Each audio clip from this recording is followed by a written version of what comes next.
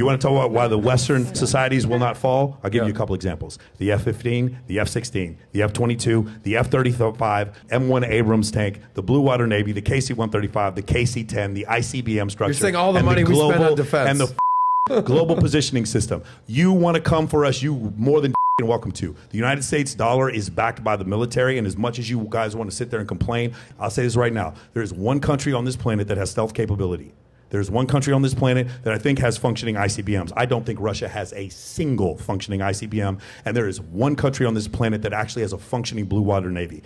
There's only there's only a few countries on this planet that have air refueling capability, and the only reason why they have them is because we sold it to them. If you guys want to come for us, you can. The United States could take on every country in the entire world militarily at the same time, would be fine. Now, if you want to say cyber terrorism or there's a moral decay from the inside, cool, make that argument. The United States is not going to fall, not in our lifetime, not in the next 20 lifetimes.